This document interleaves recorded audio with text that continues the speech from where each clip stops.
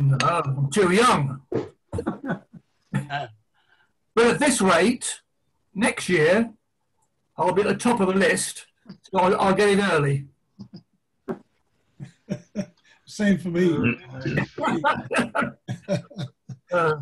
I'll be there at the door, January the 2nd next year.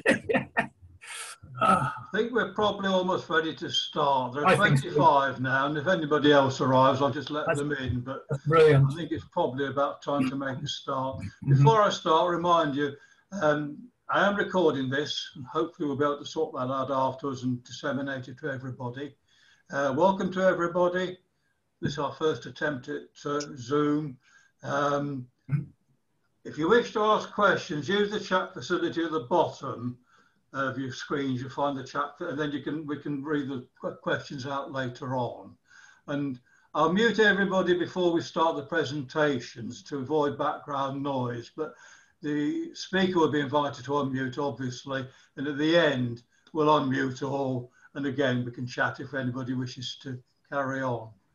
Has anybody got any questions before we begin? Okay. Are you ready, Peter Maybury? Peter Maybury is ready. Okay. Well, I'll mute all in a moment. Right, I'll mute all now.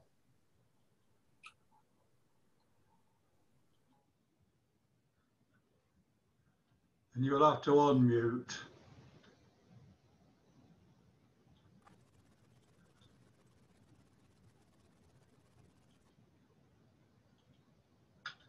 Are you able to unmute, Peter?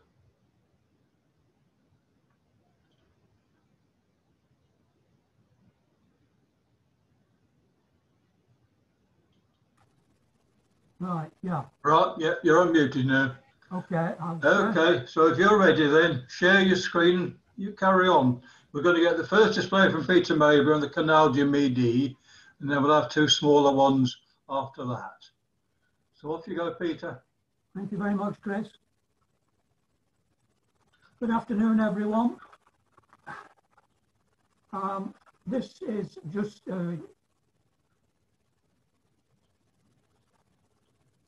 set out as being something of a fun collection. Right. Have you shared your screen yet? Yeah.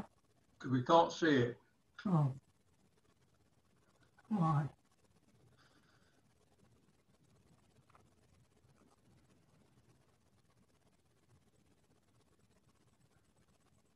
Should come up now.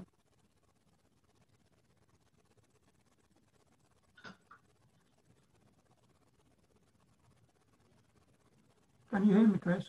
I can hear you, but we can't see your screen yet.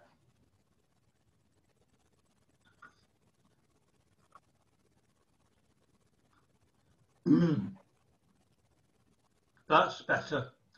You okay right, now? Yeah, that's it. That's it. Yeah, you're in there now. So just go to your begin on your slides and away you go. Right, fine. Okay. If you go to slideshow at the top and then go to begin on the left, so your thumbnails are removed. Me?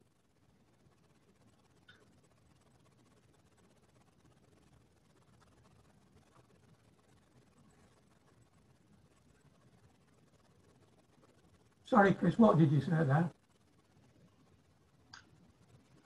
You need to remove your thumbnails on the left-hand side. So go to slideshow on the top ribbon and then go into begin. That's it. Go to slideshow. And then go from, then go to the left from beginning. Right, got it. That's it. That's okay. It. That's better. That's better. Much better. Okay. So, if anybody finds, if I just interrupt for a second, if anybody finds the gallery intruding on the right-hand side of the top view options, you can hide the gallery. Okay, carry on, Peter. Right. A brief history of the Canal Midi. In October 1666, Louis XIV signed the edict authorizing the construction of a canal designed to join the Atlantic Ocean to the Mediterranean, le Canal des Deux Mers. Such an operation had been considered a couple of times previously, in 1539 and 1598, by reason of transporting merchandise via the long and frequently hazardous sea route that was caused by bad weather and Barbary pirates from southern France around the Iberian Peninsula to Bordeaux. So who was chosen to carry out this amazing feat of civil engineering? Obviously, a respected engineer. But no, Pierre-Paul Riquet, a tax collector, the farmer of the gabelle, or salt tax in Languedoc. He was appointed collector in 1630 and was also a munitions provider to the Catalonian army. Riquet became extremely wealthy, and on being given permission by the king to levy his own taxes, became even more wealthy. This in turn allowed him to execute grand projects with great technical expertise. He was created Baron de Montrepeau in 1662, and he died in 1681, just 9 months prior to the completion of the first section from Sète to Toulouse. That was known as the Canal Royal de Languedoc. Following the revolution, the canal was nationalised and renamed Le Canal du Midi. In 1810, Napoleon created the first limited company of the canal and then sold off the state-held shares to his family and friends. It was only in 1856 that the dream became reality. The Atlantic and the Mediterranean were joined with the completion of the Canal Latéral à la Garonne from Toulouse to Castets-en-Dure at the head of the navigable stretch of the river Garonne.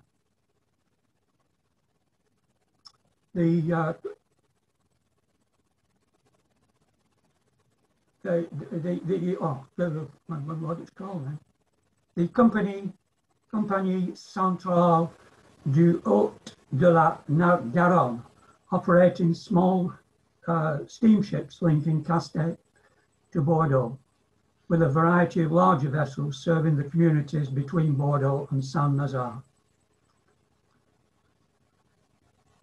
In 1858, the Compagnie des Chemins de Fer du Midi, or just known as Midi in France, was granted a 40-year concession to operate the canal. That's just a rough outline of what the area covered by this display. Here we have a map showing the water sources necessary for maintaining the canal levels, and this is a 1666 map which is in the museum of the canal in Revel. Here he is, the man himself, Riquet.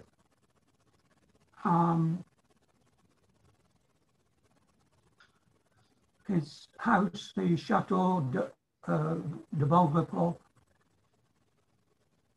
is still in existence, but I believe it's in a pretty parlous state at the moment. Don't know why, because there are some, there's a lot of interest in the canal in France.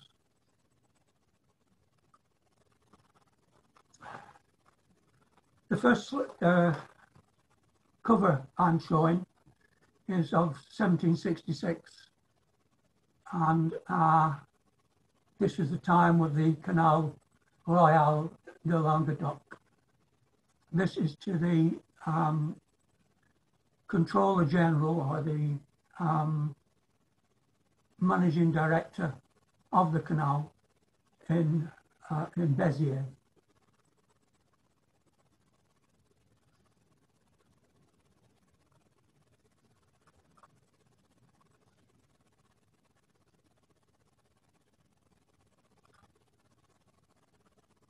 The next one is a letter of 1783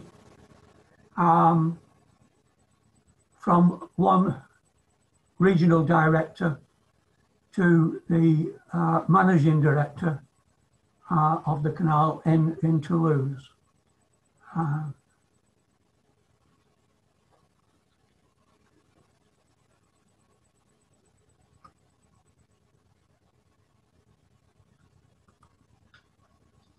(1765), a letter to the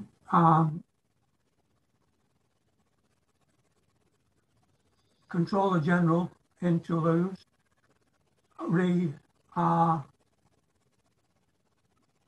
concern from local inhabitants about damage to their properties due to neglect of a section of the canal banks.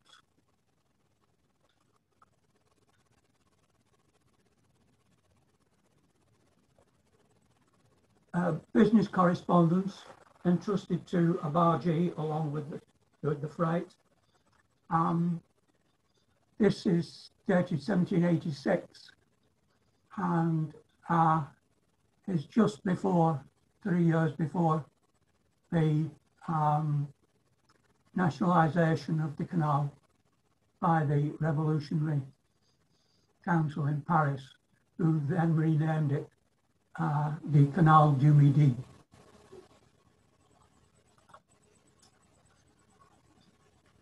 (1791), another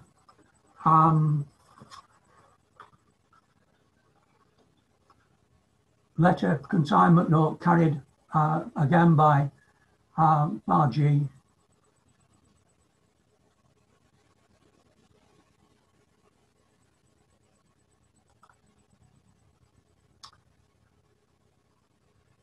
(1792), this is a letter from a bargee, barge captain posted at Toulouse to some merchants in Agde, and setting out a proposed itinerary for carriers for the transport of rather a lot of grain.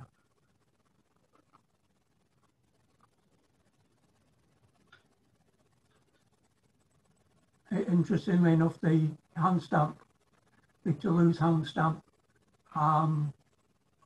is one that is not recorded by Pottium for 1792. A bill of lading for a cargo valued at 11,750 livres, which is a hell of a lot of money, from Toulouse to Agde. Again, endorsed with the barge captain's name. 1805, a bulletin of the rules and laws from Napoleon I, and concerning changes, universal changes in France to the charges and measurements for the canal. This was a period when Napoleon took over the canal and started to flog off shares to his family and friends.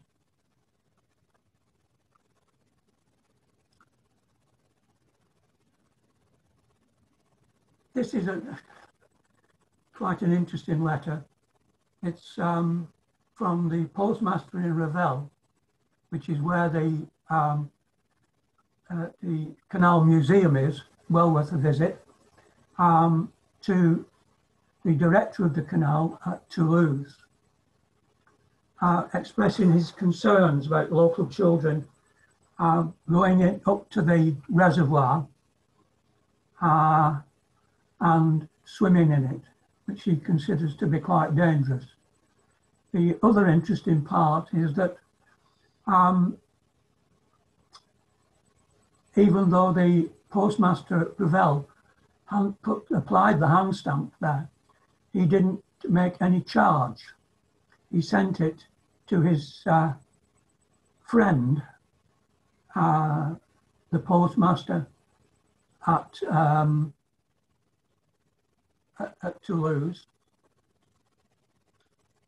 and it was then delivered free of charge. This is definitely a case of fraud, as postmasters were forbidden in the Instruction Générale to use the free service for private correspondence.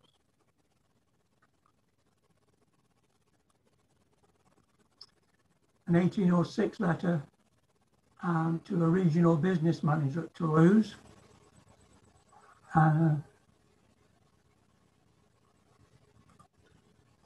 And a similar item, Narbonne to Toulouse, but interestingly saying that he will be searching for a larger warehouse and sending goods by wagon until a section of the canal is made more navigable.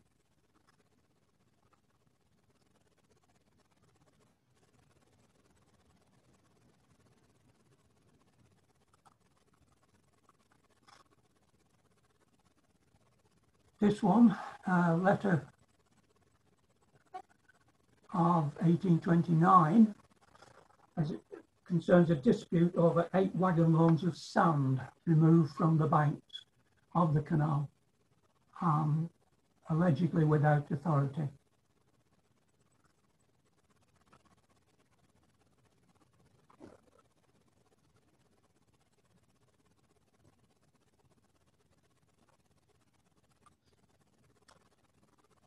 (1834) consignment note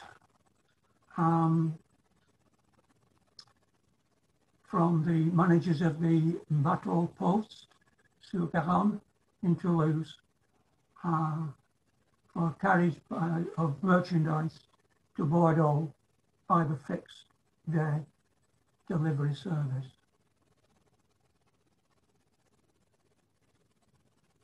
This is interesting, of course, because the canal did not join up to the Garonne until 1856, and so it would have had an interesting route.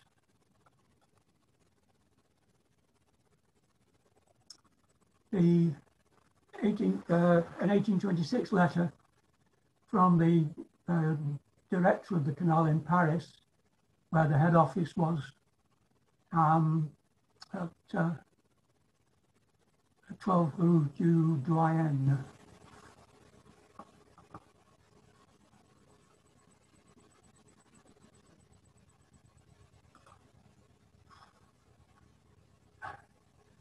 An invoice for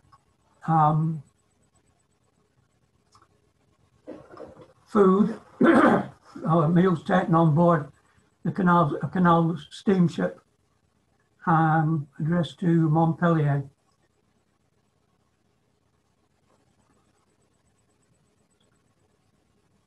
With a nice hand stamp of the Canal du Midi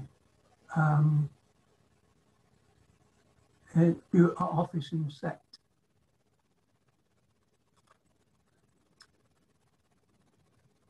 There were 1 or 2 branch canals from Midi to reach the centre of towns, bigger towns. For instance, this one, the Canal de la Farbine, which joined the Canal du Midi to Narbonne, the contemporary temporary card picture, I would think.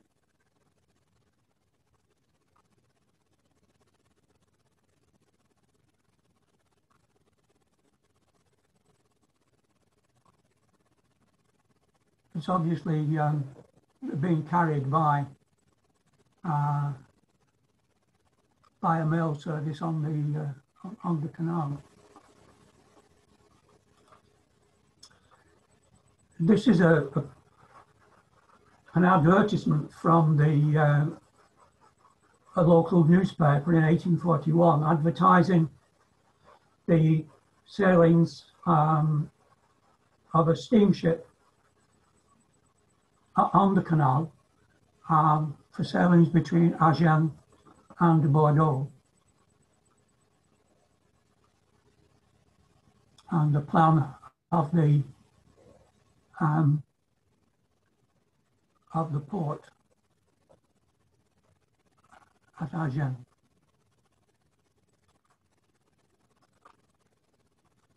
Hello. What's happening there?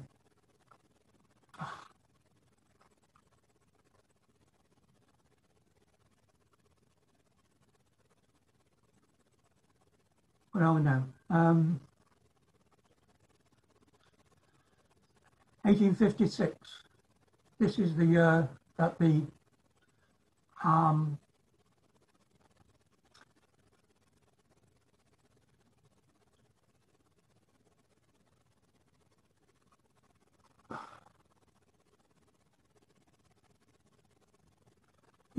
this was the year that the canal was actually completed.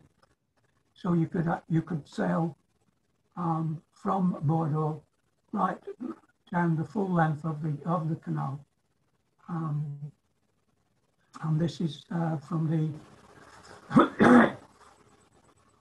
the section of the canal which is known as the transport accéléré and steamship office of the canal.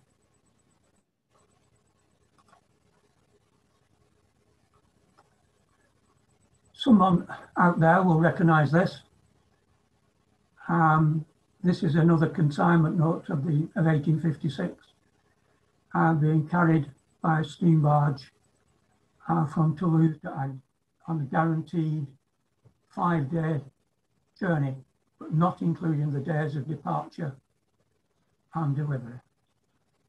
Quite a nice engraving.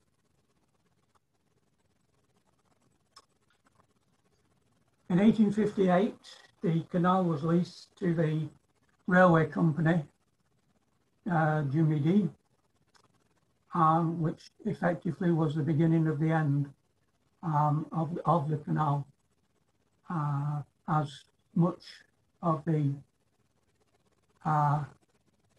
business was transferred to the railway from the canal instead of on the canal.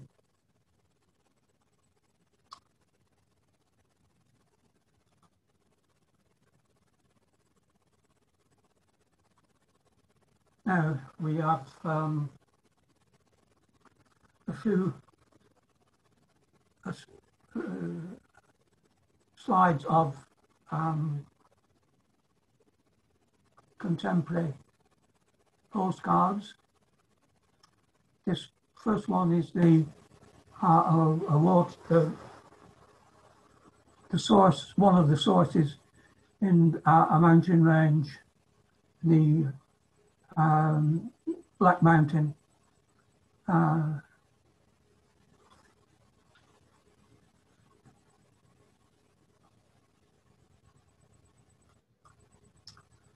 Here it is again. This shows a profile of the canal at the highest point.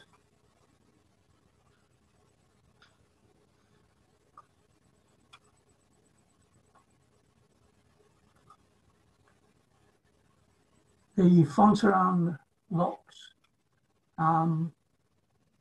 8 lock chambers, and with 9 gates. an amazing feat of engineering. And it's interesting that this particular construction was subcontracted, but very clever. Some horse-drawn barges.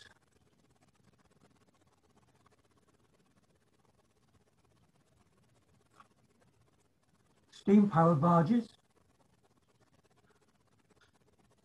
The steam tug there, I mean, my God, it looks wicked, that. Yeah.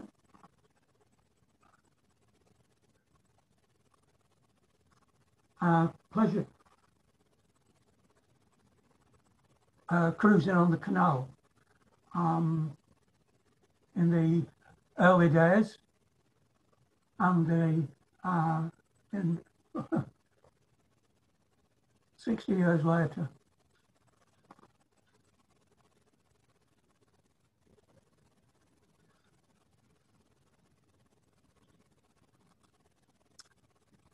Now this is a contemporary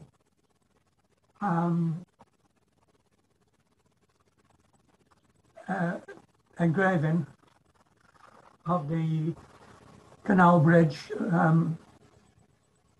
which was originally constructed 1802 between 1802 and 1810, and quite interesting to see the difference.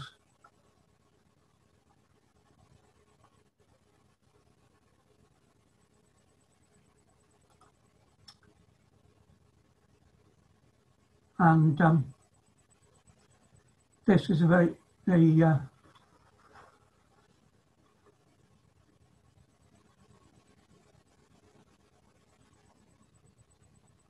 engraving taken from the Le Monde in 1857. And that, folks, is the end. Thank you very much for your attention. Thank you very much, Peter. There is one question from Peter Rook. Is there any evidence that the canal was used for troop and naval personnel movements during the Revolutionary and Napoleonic Wars? Not that I know of. Not that I know of, but it would seem a fairly logical thing to happen. Right, has he got something? I don't know. I just asked him to unmute. Peter? No.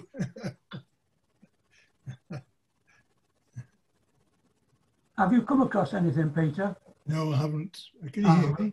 No. Yeah. No, I've never come across anything.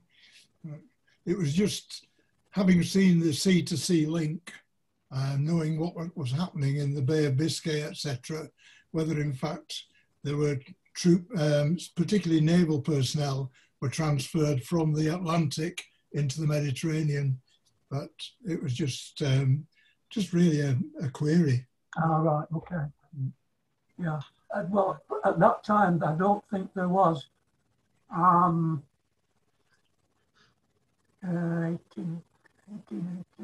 it might just have been towards the end, but there was no easy connection. No. In the northern section of it to Bordeaux. Right. Yeah. It was just bearing in mind the number of days and weeks and months that, in fact, quite a substantial part of the French Navy was trapped in the entrance to Bordeaux there. Mm. So, okay, then, right. So thank you for the Maybury, if you'd like to stop sharing your screen, please. And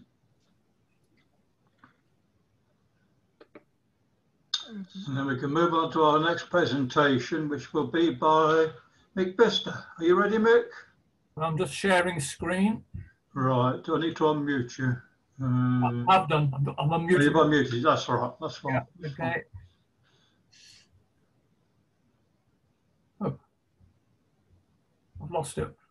Yeah, no, you're there. We can see. Yeah, So just go from beginning. I'm sorry, I've got to close my gallery. I think that's what's happened. That's better. Yeah, okay. Yeah, from beginning, and then with that, yeah. That's Okay. it. Yeah, Okay. Right. This presentation is on the 1 franc 50 issue of 1942, portraying Philippe Pétain, Marshal of France, an honour bestowed on him in 1918 after he had led the French army to victory at Verdun. But from that, we jump 22 years later to 1940, after the Germans had broken through the Allied defences, and Pétain was called to be advisor to the Minister of War. And as the situation deteriorated, Pétain's influence increased. He replaced Paul Reynaud as the Prime Minister, and with the surrender of France, he replaced Albert Lebrun as head of state and established the seat of government at Vichy.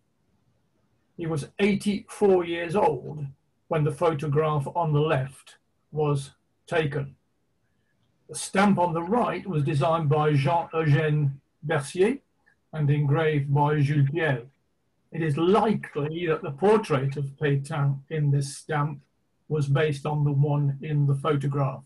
If you compare the lighting, for example, on the forehead and the front of the face, they are very, very similar.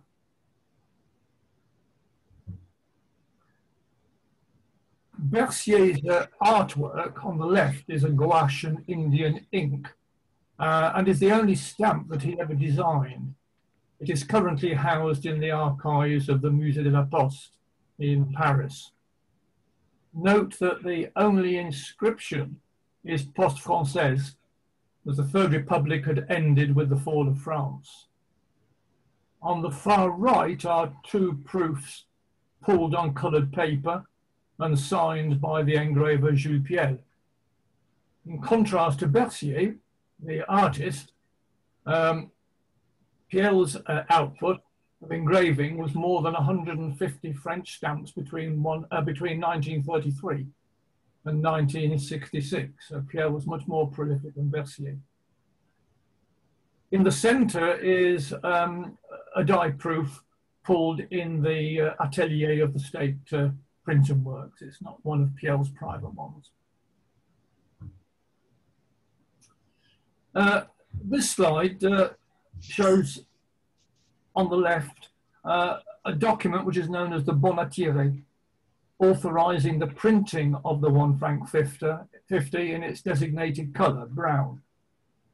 It comprises a colour proof attached to a sheet of paper with the seal of the State Printing Works. The insert on the right displays the annotations. First of all, you have the date of authorisation, 19th of January 1942. The value, 1 franc 50, which represented the internal letter rate. The signature has not been identified, or at least I've not been able to. It may be that of a junior minister in Paris, as Jean Berthelot, the Minister of Post and Telecommunications, was in Vichy with Pétain and the rest of the cabinet. In the bottom right-hand corner, in pencil, is the number 729, which is the ink number. And the initials, JFB and RC, that have been stamped on are those of the two experts, Jean-François Brun. And if I've got the pronunciation right, Roger Calves, or it might just be Roger Calve, I know somebody will correct me.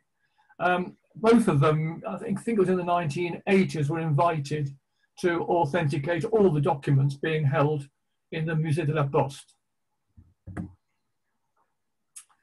Now we come to the printings themselves. Each revolution of the cylinder printed 2 sheets of 100 stamps.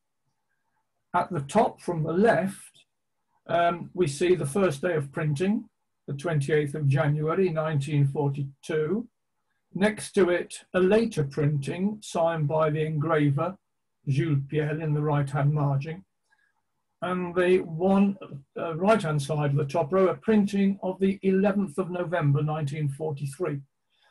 Normally Armistice Day was a public holiday in France, but obviously ceased to be so during the German occupation. Nevertheless, only a few presses operated on that day with a skeleton staff. The bottom row shows further examples, particularly to demonstrate ink shades, which were inconsistent because of supplies during the war. But one worthy of mention is the last one there of May 1944, printed in what is quite clearly a bright reddish brown. I'll proceed to explain that, because here we've got two items again from the Musée de la Poste. On the left, what we got here, in fact, are termed as feuille modèle. And a feuille modèle is a sheet onto which is recorded the accession number of the stamp and other data deemed useful or important by the atelier. If there is an official change of format in the stamp, from sheet to booklet, etc., or value or type or color, a second feuille modèle is created. On the left is the first feuille modèle created from a sheet printed on the 2nd of February 1942 in the original brown ink and registered as so on the 14th of February 1942, which you can see in the enlargement of the cachet at the bottom there. But on the right is a second feuille modèle printed on the 12th of May 1944 in the new reddish brown shade and registered as such on the 16th of May 1944. Now, in my mind, this later shade, having been accorded its own feuille modèle, should be recognised and catalogued as a separate issue, just as we've seen, for example, with the 25 centime cameo sewer with its distinct shades of blue. Here we see two black printings. On the left is a printing on thick cream paper to create, its purpose is to create underlays or coussines d'impression. The block at the bottom shows how the underlays are cut out. In this case, it's part of the face. And these are used to dress the impression cylinder or support cylinder, it's sometimes called, to equalize the distribution of pressure and thereby attain a more uniform printing. On the right is a test printing on pink paper to check corrections made to the plates. And in the margin on the right-hand side, it's signed by the engineer on the 7th of January 1943. Now one or two varieties. This is quite a spectacular one. It's a printing malfunction where the strip of paper on the right has attached itself, it was blank at the time, to the cylinder during the printing process and has prevented the transfer of ink. It's now become detached, leaving that blank area behind. And I find it quite remarkable that both the sheet and the offending foreign body have survived together.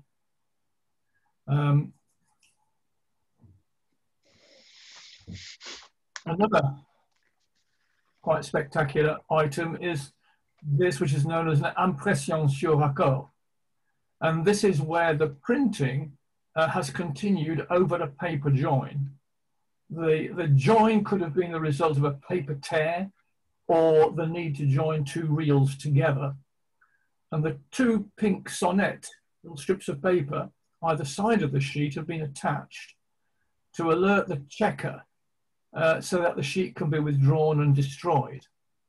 The two sonnets, as well as the join itself, as you can see from the enlargement, have also been inked over by the design. As I said, this sheet should have been withdrawn and destroyed, but I think we can determine it as a out of the back door item or dropped off the lorry item. Further varieties. At the top of the screen, we can see a malfunction that's taken place on press number 5.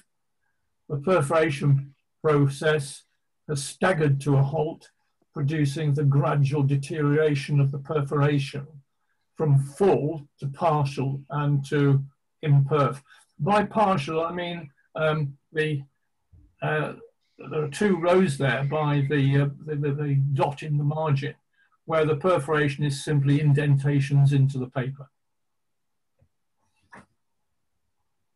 The bottom of the screen, we have examples of impression recto verso, printing on both sides of the sheet.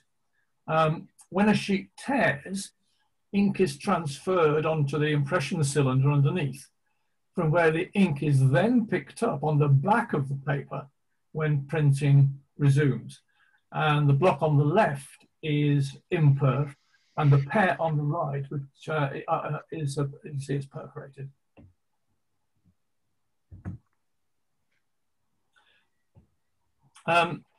Here we see on the left a sheet of British intelligence forgeries that were produced by the Special Operations Executive for agents going to France.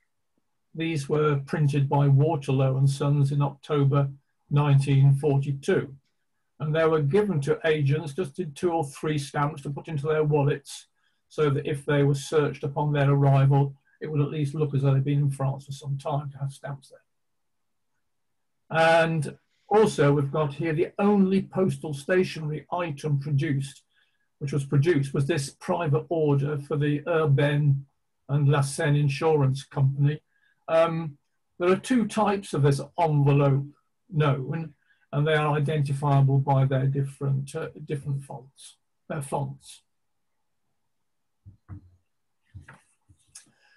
were no coil printings, but there were booklet printings. And at the top is an example of a booklet with marginal bars printed. These were printed from the 1st of April 1942, and this example here is the first day of printing. And below, from July 1942, the remaining booklets were printed with marginal advertising, promoting the activities and achievements of the Secours National. Initially created during World War I, the Secours National was a charity relaunched by Marshal Pétain in 1940, its principal role being to support French prisoners of war and their families. And you can also see a nice imperf pair superimposed.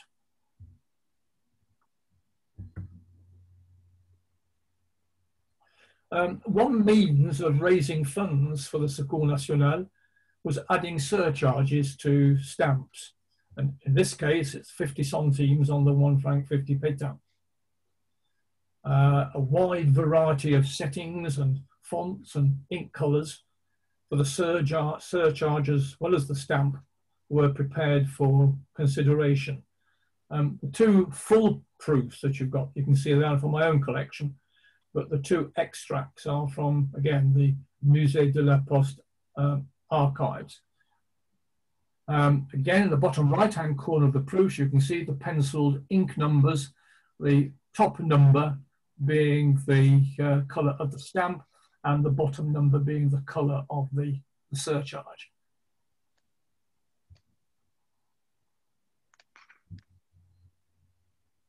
And here are the stages leading to the final issue of the Secours National overprint. From the top left, we have a trial printing of the chosen surcharge in black on pink paper, and to the right, a trial printing in black on the normal stamp in brown. Now, this stamp is invariably catalogued or listed in auctions as an unissued stamp. This is totally incorrect. Such a combination of colours, the original brown and black, was never considered for issue. It was definitely just a trial printing. In the bottom row, we see an imperf printing of the support stamp in blue and a perforated printing of the same. Next, we have a proof of the support stamp in blue with the surcharge applied in carmine, very bright carmine. And finally, the first day of printing of the issued stamp on the 12th of August 1942, which has a slightly duller carmine ink.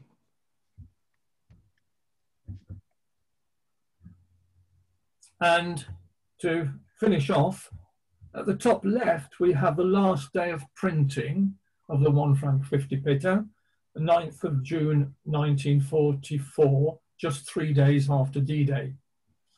Now, most sources, published sources, still quote the 8th of June as the last day of printing. But to my knowledge, the 9th of June printing, which I have here, is only to be found amongst the Bordeaux liberation issues that were overprinted on remainder stock. So clearly, the post office in Bordeaux must have received the last printings from Paris, which were kept until this particular time when they were going to overprint them. And lo and behold, the 9th of June appeared. So I'm lucky to have got that piece. From the 1st of November 1944, all Pétain stamps were demonetized, even if they had the liberation surcharge. In this case, this is the Lyon one. The last day of use was therefore the 31st of October 1944, as shown here, top right. After that date, mail franked with a Pétain issue was refused, returned to sender or to the dead letter office. So this one at the bottom here, bottom left, shows all the inscriptions you might find on such an envelope. The stamp has not been cancelled. You've got the cachet timbre inadmis retour à l'envoyeur. You've got the tape which for the letter to be opened to check the sender, but then the sender's address has then been crossed out.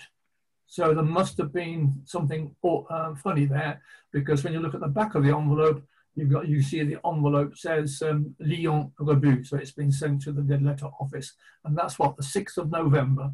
So that was 6 days after the stamp had been demonetized. Just to finalise, after that date, after the war, beg your pardon, Pétain, Laval, etc., were tried for treason and sentenced to death. In the case of Pétain, though, upon the intervention of Charles de Gaulle, the sentence was commuted to life imprisonment on the Île-Dieu, where he died in 1951, aged 95. He is still buried there, but you've still got the people who remember him as the Lion de Verdun and would like to see him buried in the Pantheon with the other heroes of France. Right, thank you very much, ladies and gentlemen. My story of the 1 franc 50 Pétain.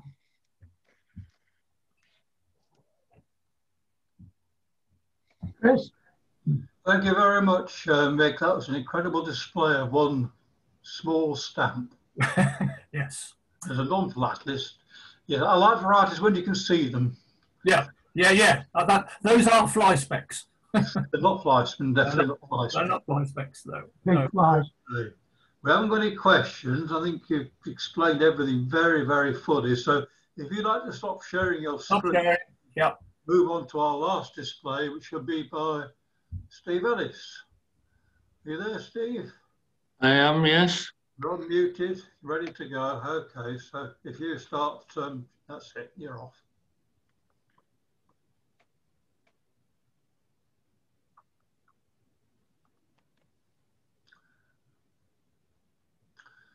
A display of mobile boxes or movable boxes, whichever you prefer. Okay. How's that look? You've still got the thumbnails on the left. So go to slideshow. Yeah, that's better. That's better. Is that better? Yeah, that's it. That's it. You're there. You're there. You just jump once on there. You go back to your beginning.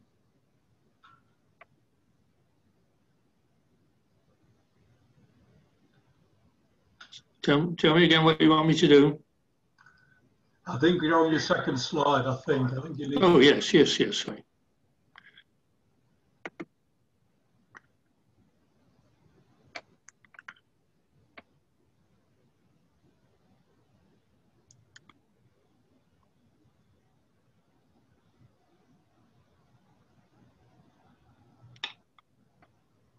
I've lost my. If you right click on the PowerPoint, you can use to go previous to get back to the, okay, well, go right through it then and then come back to the beginning. If you, that might There we go. Sorry. Yes, all right, okay. Right, you're back at the beginning. That's your last one, I think.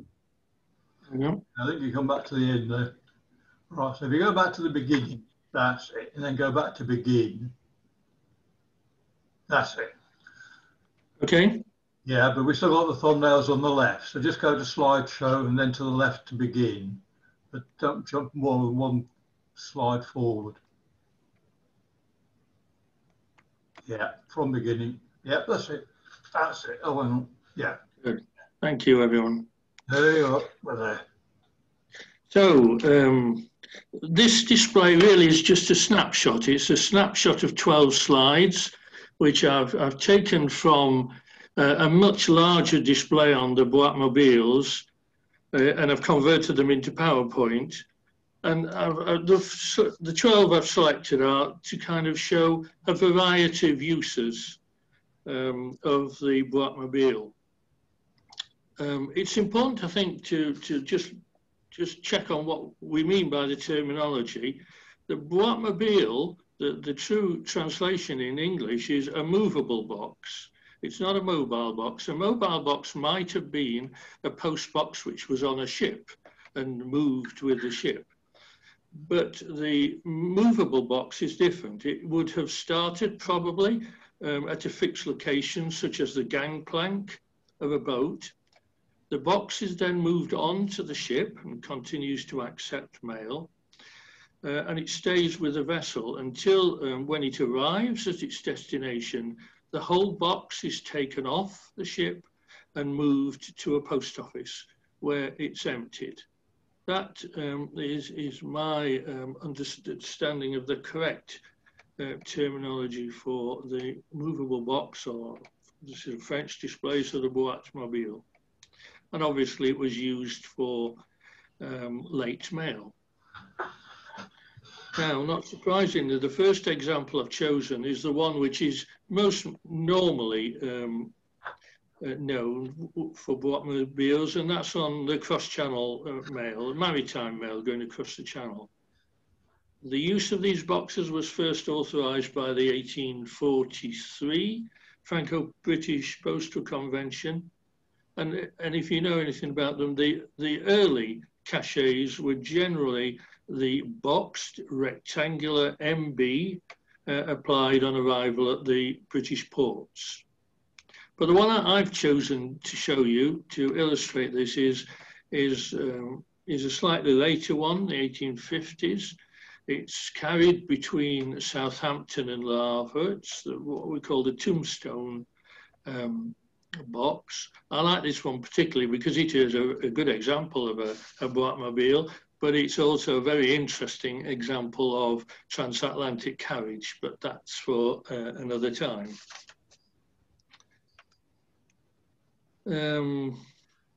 So that's the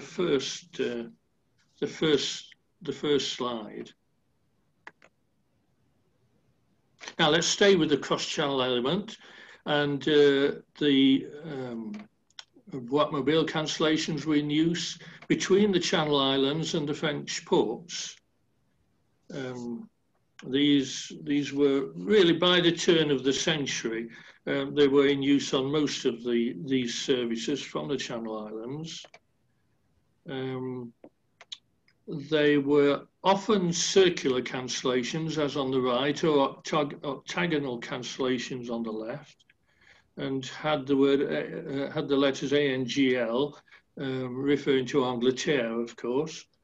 And the two examples that I've shown were applied at Granville and Saint-Malo on the services operating into the French ports from the Channel Islands.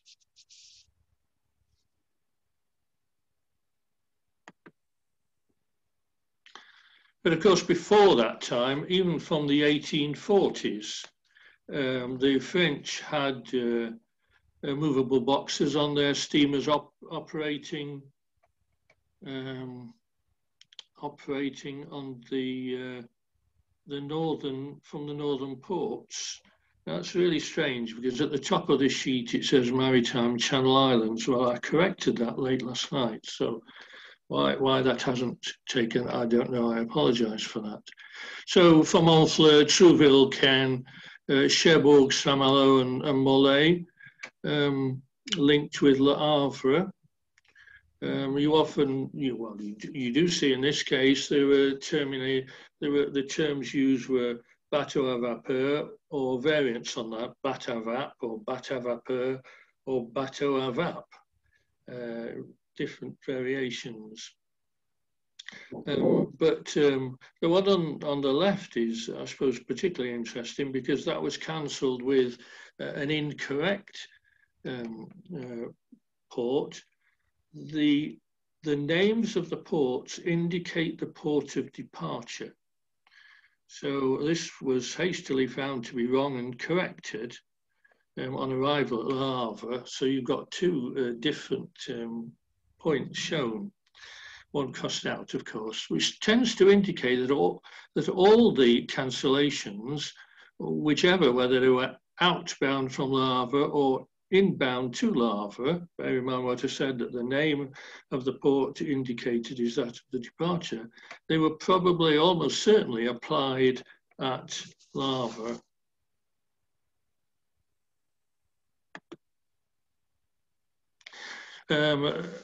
Another example of maritime movable boxes was on the services out of Marseille to North Africa.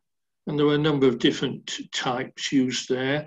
The one I've chosen to illustrate is the one between Marseille and Philippeville, which is a double-lined rectangular boxed BM, which you see used in later examples of cancellations. But they were in use on the service to Algiers and Oran, and as well as Philippeville and Beaune, and Sète also. See how we're doing for time, yeah, good. And the final maritime one that I've selected, and we've just jumped to second one. I'm sorry about that. I'm going to whiz through them again, forgive me. I've lost the line on the left-hand side. Here we go. I have a gallery view of all of them, but it had disappeared.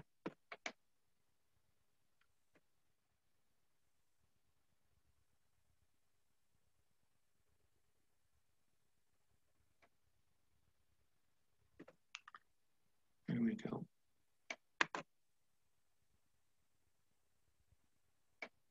Apologies. You might say this was fluvial, I suppose, or river. In my view, it's probably still maritime because several estuaries had steamer services on. This is the one on the Loire. I've chosen as an example, operating between Nantes and Paimboeuf. I've chosen it because it gives a couple of different Watt-mobile cachets.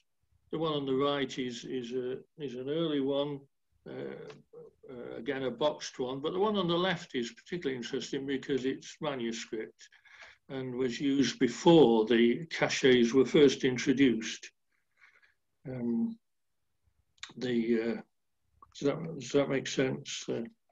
We've got on the left, we've got the manuscript one saying that it's been found in the box on the boat, and then an early Watt-mobile cachet used on the Loire service.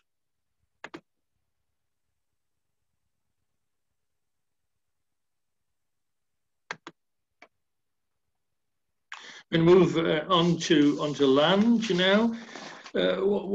What often isn't appreciated is that...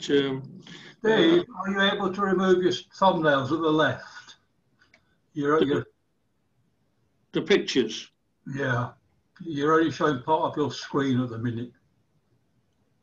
Aren't we? We've seen the screen and the thumbnails on the left-hand side. There we are. How's that? No. Chris doesn't he need to go into slideshow again? On the top ribbon slideshow is what controls it. Right. I've just moved. They've gone on mine. They haven't gone on yours. No, it's not desperate. It does mean we're only seeing a little bit at the top of the show.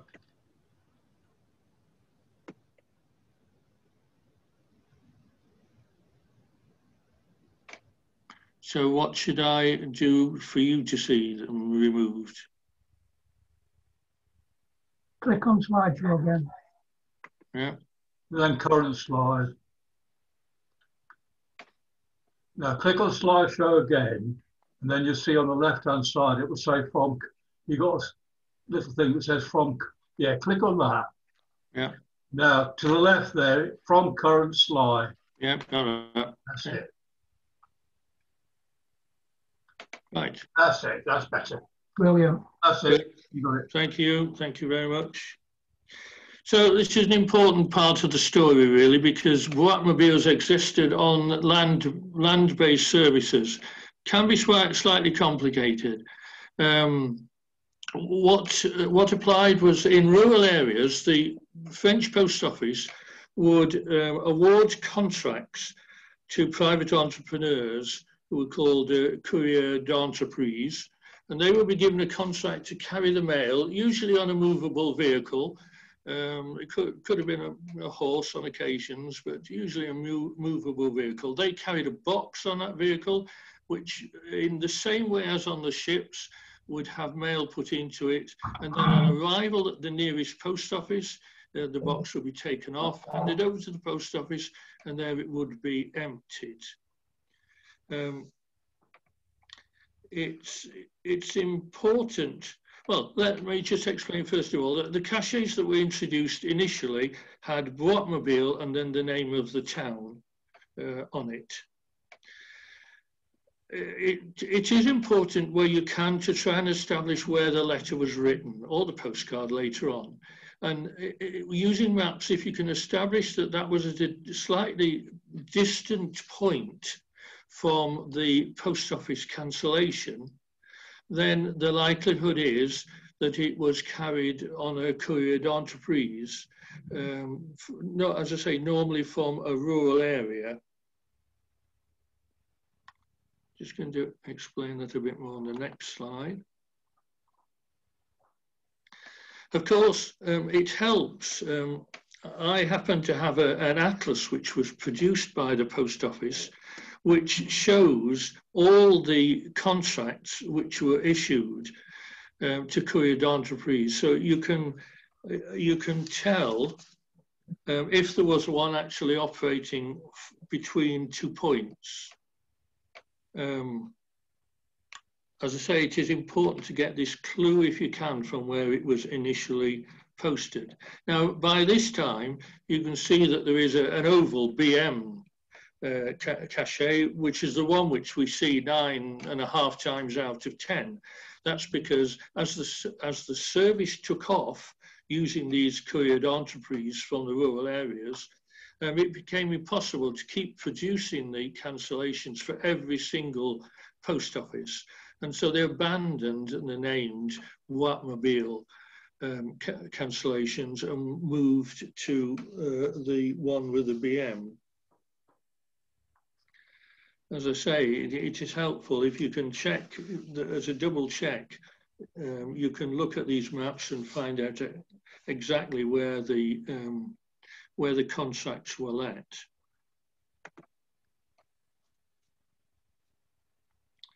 You do have a couple of oddities, and this is just one that I've chosen at Nantes station, for example. There was a box at the station which was moved once a day by a courrier d'entreprise operating on a contract to the railway station. And for that service, a particular cachet cancellation, Nantes, what either 1 or 2 was used. And that's important because you often see a BM cachet together with a station cachet. And don't be confused by that, because in most cases, it simply means that the mail was carried on a courier d'entreprise, a rural courier d'entreprise, to the station, and the BM was applied to signify that journey. What we're now beginning to talk about is mail that was taken specifically to a railway station. And here's another example of that. You need to prove that the boîte mobile cachet was actually applied at the station. Now, some stations had a bureau gare installed within the station buildings, and from 1868, the mail there was handled by an entreposeur, and he was a postal subagent, as distinct from a post office employee. Now, that's an important distinction when you're considering whether the mail was received via the boîte mobile at the station. If this was so, then the same rules applied. The box wasn't fixed in a fixed location at the station and just emptied. It was moved. It needed to be a movable box and opened, and specifically the BM applied, cachet applied. And often you see in those cases gare de, in this case DAX, which was an example where this applied. The mail was then taken to the train, if you like, at the station for onward carriage.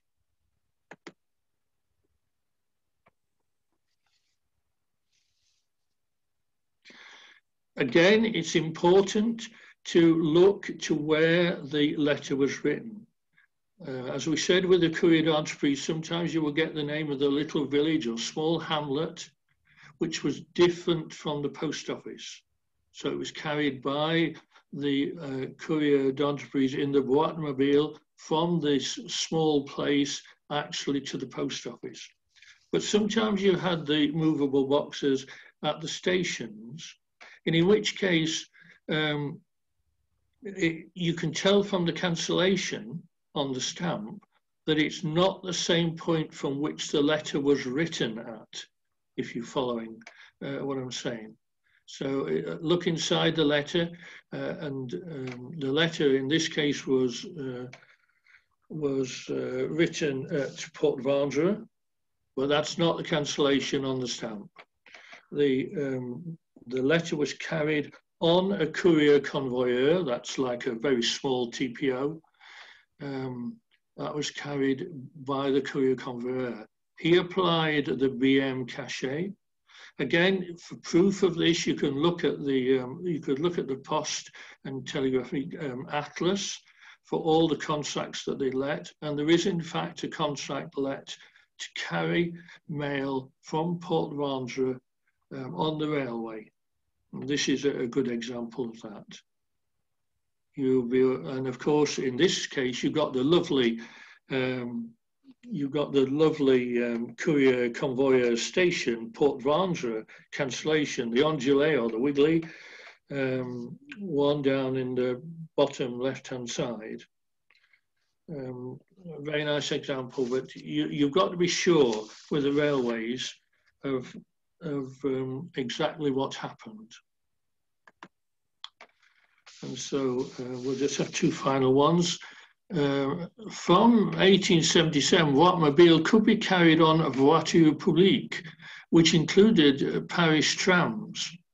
And here's an example of a box on a tramway, which was then taken to the post office nearest to the terminus of the tramway service and handed in. Here's a good example, which again, through research, you can, by looking at where the letter was written and where it was carried to, you can actually find the tram line. In this case, I think route 6A, Parish Tram. And it was the terminus of the tram was at Rue de Rennes. And sure enough, the post office is at 53 Rue de Rennes. In this case, interestingly, from a double point of point of view, it was then handed in and carried on the pneumatic service in Paris. And finally, I've given you an example of a foreign boîte mobile. Here we've got the French Guinée service between Conakry and Mamou, and a boxed VM cache in the centre. And from the messages written on the postcards, because I've looked at a few of these, a number appear clearly to have been written en route or at different dates from the postal cancellation. And so one can be fairly certain that the letters were posted into the boîte mobile, carried on the train, and then taken to the post office at the Conakry terminus, where they were cancelled at a date later than when they were written. If you're interested, this line commenced its construction in 1900 and reached Mamou in 1908. So there's a very brief look at the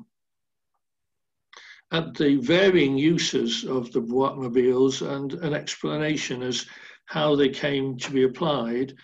And also, I think, an explanation of the things that you need to be aware of when making sure that you've got exactly the correct explanation. Thank you.